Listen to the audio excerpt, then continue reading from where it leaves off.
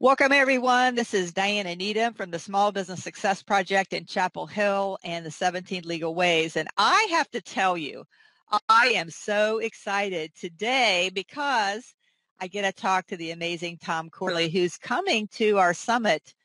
And he's our keynote speaker for the VIP dinner on Tuesday night, the 29th. So, Tom, I have to tell you that I love the interview that you did with Success Magazine. I had dug through to find it. It was in the November issue. I've been listening to it in my car. I got your book. I've read your book front to back, and I love the story. And I just can't wait for what you have to share with us when you're here next week. Well, thanks for having me on right now and giving me the opportunity to share what I'm going to talk about, a little bit what I'm going to talk about, and some of my research with your group. I'm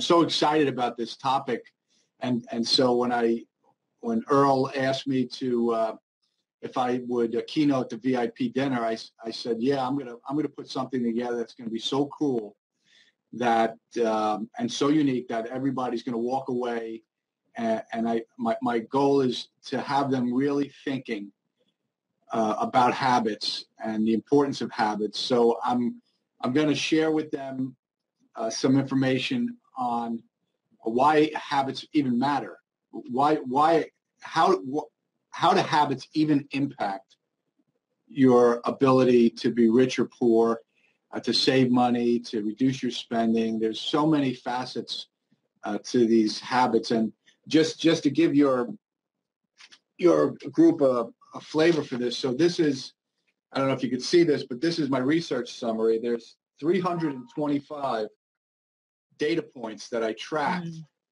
And I've written articles on just about each one of them. There's, I probably have 600 or 700 articles on my blog talking about habits and talking about how to change habits and how habits are formed and how to what type of habits you need to have in life, and also the habits that are holding you back.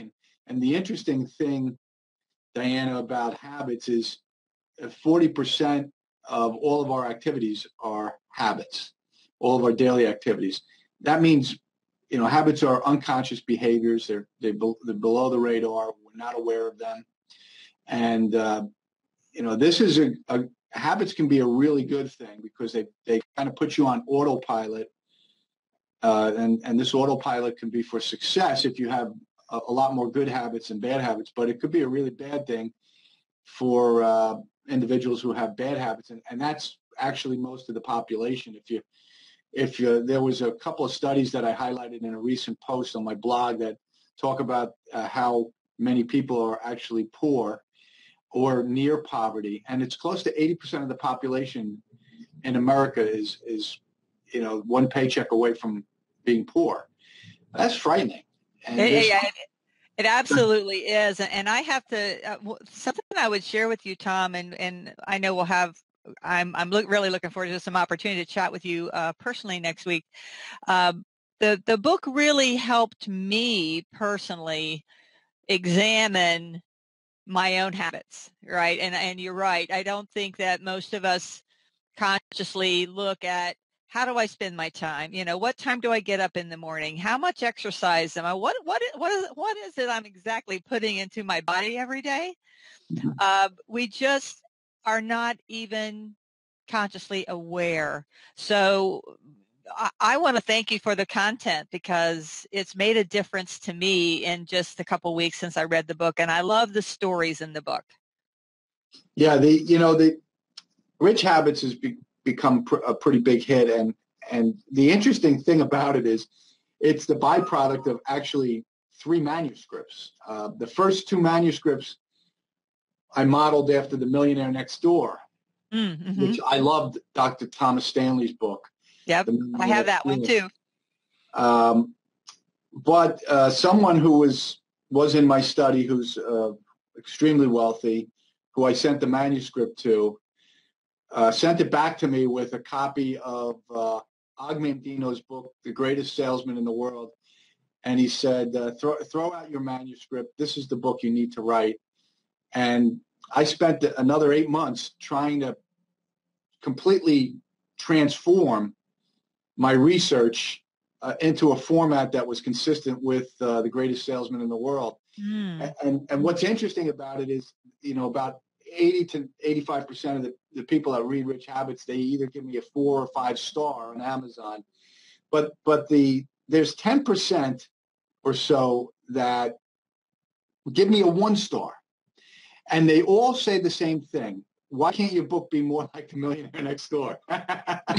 So I don't know what to do about that. What interesting. That's interesting. The journey you've been on, and you don't know this about me because we haven't really talked about this, but one of the things I do is work with authors that are writing a book tied to their business and help them get clear early in the process about a marketing strategy and who their audience is and what the content should look like, and then to actually help them launch their book.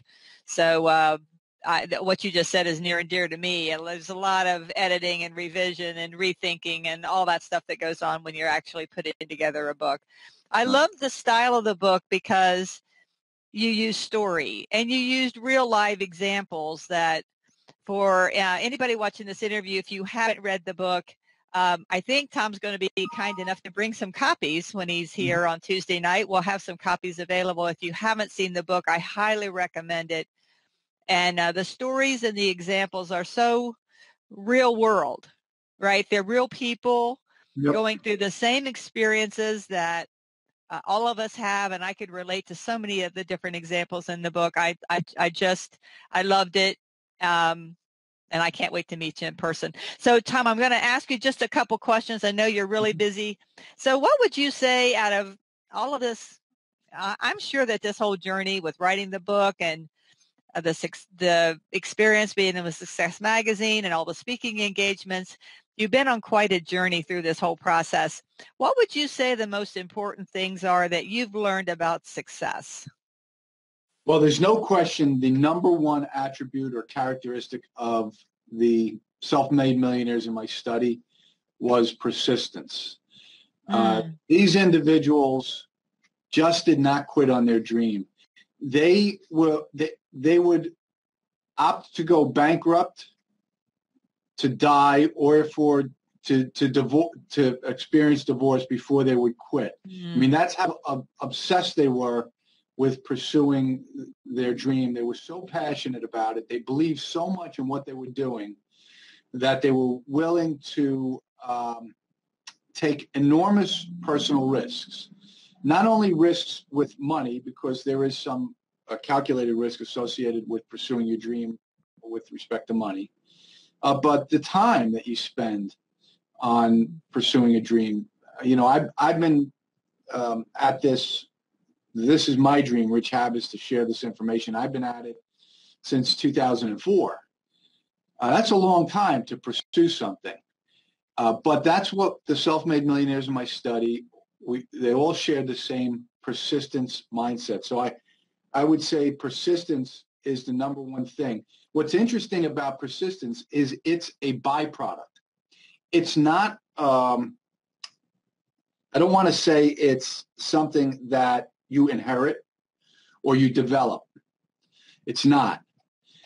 Persistence, real true persistence, is the byproduct of pursuing something that becomes your main purpose in life. Mm-hmm. When you follow your heart and you pursue something that you're really passionate about, you automatically gain persistence. You just don't have any choice. Where habits come in, and this is why it's so important, is habits are the infrastructure for your goals. So when you pursue a dream, you need to create goals around that dream. Goals are your action steps. Then you want to create habits around those goals.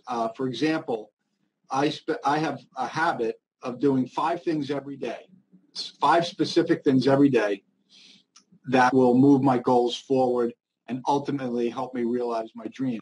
A lot of the self-made millionaires in my study automated success by first dream setting, second goal setting, And then third thing they did was habit formation. And that pyramid, if you look at a pyramid, at the bottom is your habits, in the middle are your goals, and at the top is your dream. It's how you get there.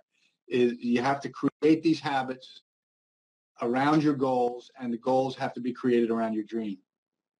Yeah, absolutely. And the theme of our summit this time is all about the money mountain. So I love you talked about it as a pyramid, and and you can see that in a lot of our branding and a lot of our marketing for the whole event, it's all about it's a mountain, right? And there's a bottom, there's a middle, and a top. So I love that.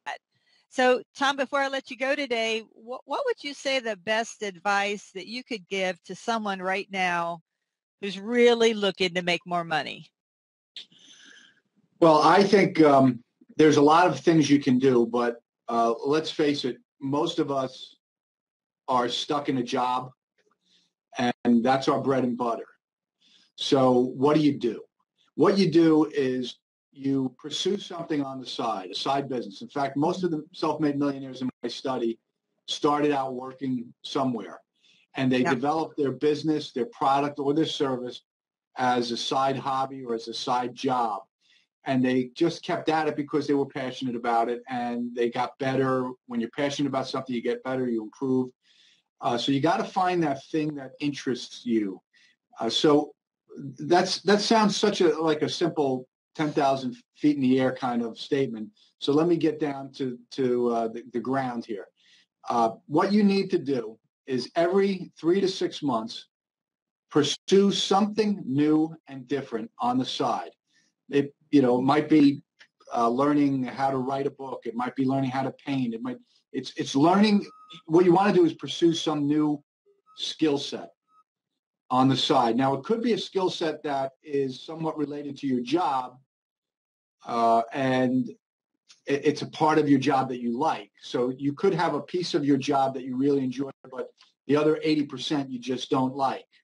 Well, you can focus on that 20% that you do in your job that you really like and try and create a product or a service on the side that will help you eventually pursue that could become a full-time job or full-time business down the road.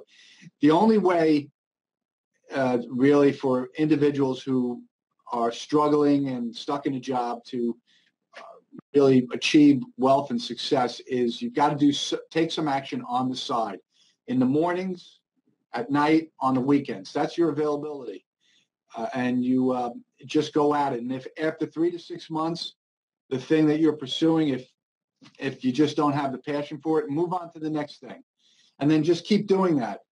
Eventually, you're going to find something that really interests you. And you're going to know. How do you know? Because you can't stop doing it. You can't stop thinking about it. When you get to that point where all you think about 24/7 is that side business or that side hobby that you have, that's when you know you found your main purpose in life, and that's the thing you should be doing. That's your calling in life. Hmm. Yeah, amazing. And the same principles apply now. Everyone coming to the summit already has a business, and we're looking to grow our businesses and trying different things, trying different approaches. Looking at different audiences, getting out and speaking. I mean, doing a lot of I mean, that's been my journey too. I mean, I think it takes a while for us to really land on what we're here to do. I think it does, and the only possibility of that happening, Diana, is if you experiment. You have to experiment. Yeah, and there's failure along the way. A lot of us, we look at failure as a really a negative thing. If you shift your thinking to it, what did I learn from that? What was the lesson there? What is the learning? Shame on us if we do it a second time, but what is the real learning? And we make a lot of mistakes before we finally land on what we're really here to do. So thank you so much for your comments today. It's been awesome. I know you're really busy. We are so excited to have you come and join us, and I just can't wait. I gotta tell you, I can't wait. So if you're watching this interview and you don't yet have your tickets for the summit, You'll see here on the screen we have some tickets remaining for the actual summit itself, which is next Wednesday, September 30th. Go to http://17legalways.com/fall-2015-summit, and I'll also have that link right under the video. Now, if you want to come here, Tom is coming as the keynote for the VIP dinner on Tuesday night. That is the only opportunity to meet him in person, and we do have just a few seats left in that VIP dinner. So if you want to come to that, please go to the link here or reach out to me, and let's figure out how we can get you a seat, because this is a presentation you will not want to miss. So Tom, thank you so much for your time today. Do you have any parting words for our community as we get ready to hear you speak to us next week? Yeah, buckle up your seatbelts, because this is going to be quite a ride. I'm going to take you on a ride that you've never been on before. You're going to experience some new ideas, some novel ideas. There aren't that many people talking about the stuff that I'm talking about. And I spent 5 years studying this stuff and analyzing it. So there's going to be a lot of information I'm going to impart on your group. Awesome. Awesome. Well, we're so excited to see you next week. Again, folks, if you don't have your ticket, please go to 17legalways.com/fall-2015-summit. That link will also be right underneath this video. If you're seeing this on an email from me, the link will all be there. We can't wait, Tom, to have you come join us. And folks, if you don't have your tickets, grab your tickets and come and join us. And it's your opportunity actually to meet not only Tom, but the other speakers, and a delightful meal at the Sienna Hotel, which is absolutely exquisite. Tom, you're going to love this venue that we have for the dinner on Tuesday night. I can't wait. I can't wait. Okay, awesome. Well, have a great rest of your day, and we're so excited. We'll see you on Tuesday. All right. Thank you, Diana. All Look right. forward to it. All right. Bye for now.